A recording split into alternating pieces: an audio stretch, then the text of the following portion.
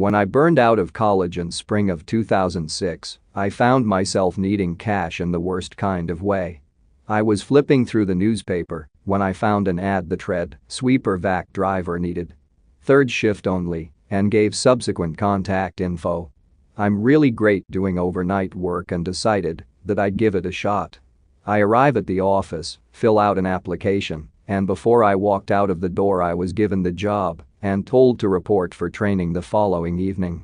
So, I reported to the office the following evening and had the weirdest, craziest, funniest 8 months of my life. I was hoping to share a story or two with you guys. If you like 'em, I've got tons. Training day. Trying to make a good first impression, I showed up at 7:30, 15 minutes ahead of schedule. I found a note taped to the door that told me to have a seat in the break room and that my trainer would be with me shortly. Well, 7:30 eventually turned into 8:45 when I had decided to say fuck it and walk out. As I was heading for the door, a very unkempt man wearing jeans and a dirty t-shirt stumbled in. "Hey. You Bruiser? Yeah, I've been here since cool. Alright, well lem go clock in and we'll get going. Here, take this stuff around back to our truck and I'll meet you out there." I walked out, found our truck, and did some more waiting. Eventually, the guy comes back out with a bag full of stuff and sets it behind the seat. The guy finally introduces himself as Mark. He explained the finer points of the job. "We go around to places like malls and grocery stores, use the sweeper truck to suck up the trash, use leaf blowers to blow trash away from the sidewalk, and empty all of the trash cans." Wow, that wasn't in the job description. Haha, it never is. Don't worry, FNGs get the hang of the job easily. FNG? That's you, buddy. Mark and I got to know each other en route to the first place we had to clean. He's one of the coolest guys I've ever met and continues to be a friend to this day. He's got a really dry sense of humor, he's kind of and had been doing the job way too long. I got the hang of it midway through the night. It wasn't hard at all, just mind-numbingly dull manual labor. Happy to have someone to talk to, Mark kept me entertained the entire night with stuff he had seen out there. He also let me in on the fact that the sweeper vac guys are pretty tight-knit just for how shitty a job it was, and that leaving the FNG in the break room is kind of a hazing. After a quick coffee break, we pulled up to one of our last stops for the night. It was a Walgreens dead in the center of the Nashville ghetto. Mark dropped me off in front of the building. "Alright, buddy, I'm going to run across the street to our last stop of the night. Go ahead and change the trash cans and check the back of the store for anything out of the ordinary. I'll pick you up when you're done, and we'll call it a night. You're leaving me?" "Don't worry, call on the radio if you need anything." And just like that, my pasty white ass was in the middle of the ghetto at 3 a.m. on a Friday night. But, luckily for me, I grew up in DC and had learned some street sense. I changed the cans really quickly and went around back to look for anything out of the ordinary. Usually, I'm really good about watching my back. Notice I said usually. I was noting that the lights had been shot out when I heard something behind me. I whirled around to see a crackhead standing a few feet from me. "Hey man. Hey. Do you have a light, man? Sorry, I don't smoke. Hey. Do you got $1, man? Listen man, I'm covered to my head and stink at 3 a.m. on a Friday night. Does it look like I have $1? The guy then pulls a knife from his jacket pocket. This is not going to happen. I'm covered head to toe in grime, I'm exhausted, and now a crackhead is trying to mug me on my first night at work. This is not going to happen. So I did the only thing I could do. Come on, man. Give me that wallet. I hold up my hands, nod, and make like I'm reaching behind me for my wallet. Well, some acid had missed a dumpster with a pallet earlier in the day and had left planks of wood scattered about behind me. I grab a plank of wood, whip around, and crack it as hard as I can on the side of his face. He drops like a ton of bricks and I reached for the radio. "Hey. Some crackhead just tried to mug me back here. I think I knocked him out. Do we need to call Metro PD or something?" Long pause. "Hello, is he dead?" "What? Is he dead?" I reached down and felt a strong pulse on the guy, but man was his face a wreck. No, he's alive. Fuck it, I'm coming to pick you up, see you in a sec. A moment later, Mark comes roaring behind the store, stops, and looks at my handiwork. Good form. Can we go now? I mean, I've had to drop guys before, but this takes the cake. Can we please go now? Mark then takes a picture with his cell phone. I can't wait to show the guys when we get back to the office. Later on that morning, he introduced me to everyone in the group. After showing off the pictures and bragging about how his FNG dropped someone the first night, one of the other guys, Jay, got me a cup of coffee. It was then that I found out that almost getting robbed was a part of the job and I handled it like it was supposed to be handled. I also found out that FNG stood for fucking new guy. Edit, I'm now back in school. The Beastmaster. It was my third night on the job, and I was still training in Nashville. I had gotten the job down pretty well, and my nights were filled with talking to Mark. You see, out there at night, you start to go a little. Mark and I had been talking about the strange shit he's seen out here and doing a damn fine job of creeping me the hell out. He had just finished wrapping up a story about being chased by, well, something when he was out here one night. Oh come on, you can't tell me that you were actually chased by an animal. Buddy, I'm telling you. There was something out there chasing me. Something big wanted me, breathing down my neck. I think it smelled fear. You're telling me a bear chased you?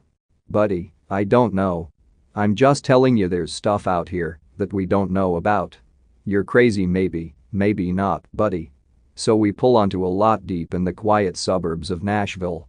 We hop out and do our thing. Mark's in the front of the lot and I'm behind it checking things out. I paused to light a smoke and thought about what Mark had said. Scratch, what the fuck was that? I chalked it up to being the wind and went back to my smoke. Scratch, bang. Something fell down inside the area where they keep the dumpsters. I reached for the flashlight in my pocket and swept the beam around the area. As luck would have it, I didn't see a damn thing. Hello? Keep in mind that I was only into day 3 of training. The robber and subsequent ruck fires are still a few months off. I was still pretty green. Scratch, boom. Bang. Oh shit. This can't be happening. My first thought is that it was Mark just fucking with me. Mark, I'm not a moron. I know it's you back there. Boom. Boom. Fuck this. I'm a 20-year-old college student who did some growing up in the District of fucking Columbia. My first night I put the hurt on a fool who was trying to mug me. I'm 6'3", 250 pounds, and meaner than shit. I can take down, beat up, or kill whatever the fuck is behind that wall. After my little pep talk, I took long, powerful strides to the gate that led into the dumpster area. I threw open the gate and hit everything with the flashlight. Not a damn thing there. Something ain't right about this. Not right at all. I made the mistake of going to investigate further. I walked entirely into the gated area when a gust of wind blew the gate shut behind me. I heard something. Scratch, I clicked off the flashlight and listened. Yeah, there was something in here. My mind immediately conjured up thoughts of a giant bloodthirsty beast. It sounded like there was something in the dumpster. I made a move to flip it open when whatever was inside beat me to it. The dumpster lid flew open and the biggest goddamn raccoon I've ever seen jumped at me. This thing was the size of a dog and was none too happy that I had disturbed his dinner. I screamed like a girl. Ay. Holy fucking shit. I ripped the gate open and ran full steam away from the dumpster. The damn thing was following me. I ran all the way around the building when Mark came to my rescue. Like a Roman centurion, he took a swing at the beast with a shovel. Get back, Fred. Leave the boy alone. The raccoon stops dead in its furry little tracks. Yeah, this is Fred. We found out he's a she after we named her. You walked right into her nest. Good job screaming at a raccoon. You've got some fast on you too, buddy. Didn't think you could move that quick. Rightly embarrassed, I started packing the truck up. The raccoon just stared at me like the rest of the time I was there. Fred and I would develop a relationship and I would use her later on in my stay with the company. But that's a story called Bruiser Trains and FNG. Here by request, messing with racers. It's like the Fast and the Furious. But with even worse cars and zit-faced high school kids. So, I pull into Dover Crossing, see shitty Kroger shopping center, and cruise around to get a general idea of how much trash is on the parking lot. Well, right in the center of the lot there are around 30 high school-aged kids showing off their cheap, poorly modded late 90s import cars. I could have handled that alone, but the cars were parked the exact opposite from the parking spaces. I guess spending mommy's money on a body kit from eBay that you managed to crack 2 days after purchase gives you the right to do that. There are a couple of problems here. 1. The children are hanging out right in the middle of the lot. Over trash that I need to pick up now. 2. I have a deep hatred for idiot 17-year-olds, shitty riced-out Honda Civics, and the anorexic trailer trash that passes for female companionship in that neck of the woods. A trifecta of doom united. This could get interesting. So I park the truck at the end of the lot, blow out the curb line, and proceed to pick up every bit of trash around the mentally challenged drivers club meeting. I made a few close passes, hoping that they would get some assemblage of a clue and move. I then shunned myself for applying an ounce of logic when dealing with retards. So I cruise around for around 5 minutes and they still don't move. I shut down the rear engine and go over to the group of kids. I quickly find the leader and have a conversation with him. It went something like this: "Hey man, I was wondering if you guys could move a couple of spaces over so I can sweep here. You don't have to move your car or anything, I just need to get into this aisle for about 3 minutes. Moron, fuck you. Hey man, we don't need any of that. I just need to move in here for a few minutes. I'll be out of your hair in no time, really. Moron. Why don't you get back into your truck and get the fuck out of here now?" The group of kids had gathered around and had actually started laughing at that last comment. "So, it's like that? Moron? Yeah, it's like that. Alright man, just remember that I asked nicely first. Moron. Fuck off, garbage man. You know, something I've never understood is why people have to mess with me. First of all, I'm as big as a tank and I know how to fight. Second of all, I'm a nice guy. Until you piss me off. So the children taunt me as I go back to my truck. Oh, damn. I forgot to mention that I picked up a bag of Quikrete at Home Depot. My previous stop that evening. You see, it was a full bag that had split open, so I had just put it in the back of my hopper. The hopper is where all of the trash goes. Oops. I wonder what would happen if I ran the blower engine, that's the engine that creates suction, at 100% throttle with all of that powdered Quikrete in the back. Might as well find out, right? I dropped the hammer on the throttle control. My blower engine was screaming at full throttle, exhaust shooting out of the pipes. I had never run it at full power because usually 30 to 50% is more than enough to pick up garbage.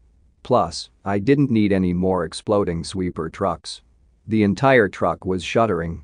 There was so much pressure in the hopper, the Quikrete couldn't find a way to escape. So I made one final run at the children. I was going about 25 miles an hour when I hit the controls to separate the hopper from the truck. What ensued was something for the ages. Quikrete and dust came billowing out of the 2 gigantic intake tubes. It seriously looked like a scene from Maximum Overdrive. The sound was horrendous as I made 3 loops around the children and their cars. A thick cloud of dust enveloped the parking lot as I did my laps like some kind of demon. The kids literally sprinted to their cars, which were now covered with a super fine layer of white powder. I had never seen a parking lot clear out in under 15 seconds. I shut my engine down, reconnected the hopper to the intake tubes, and moved to the dust storm-free front of the Kroger.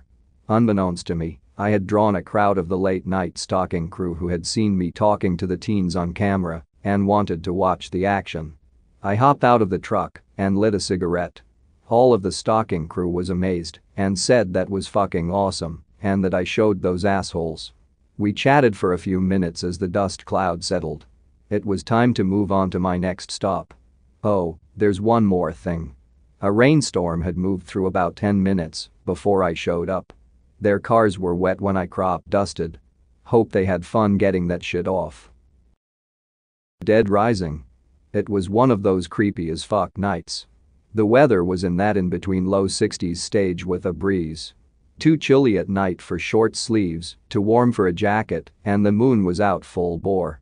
I pulled up to my second stop of the night, a Home Depot. The moon was casting jagged, spearing shadows across the parking lot.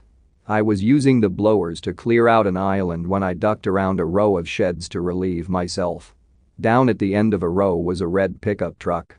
This by itself was not odd, usually an employee that left with a friend, maybe a couple, you know what I mean? Well, I eventually made it back to the truck and started sweeping the lot. I thought about that truck and took a swing by it, hoping I could scare the shit out of some high school couple doing the tube snake boogie. I made one pass around the back and something just didn't jibe.